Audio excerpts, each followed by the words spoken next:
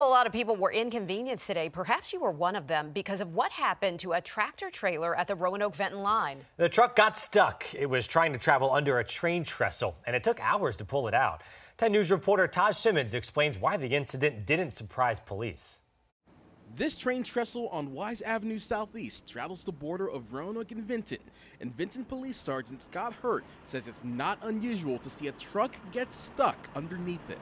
We normally have incidents with trucks hitting that trestle every few months, probably every 3 to 4 months, I would estimate. It happened again Friday morning, this time on the Roanoke side of the bridge.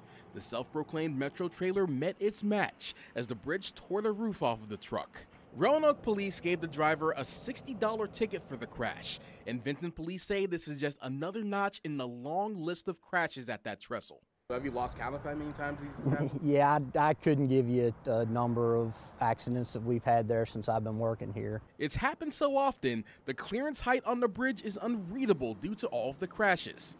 However, signs showing the 11-foot 3-inch clearance are on both sides of the trestle.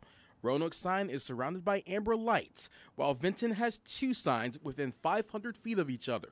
Typically, the issues we have are with people who don't or aren't familiar with the height there at that train trestle.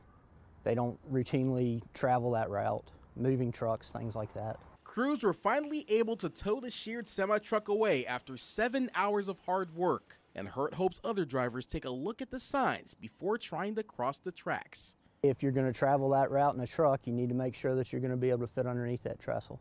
In Roanoke, Taj Simmons, 10 News, working for you.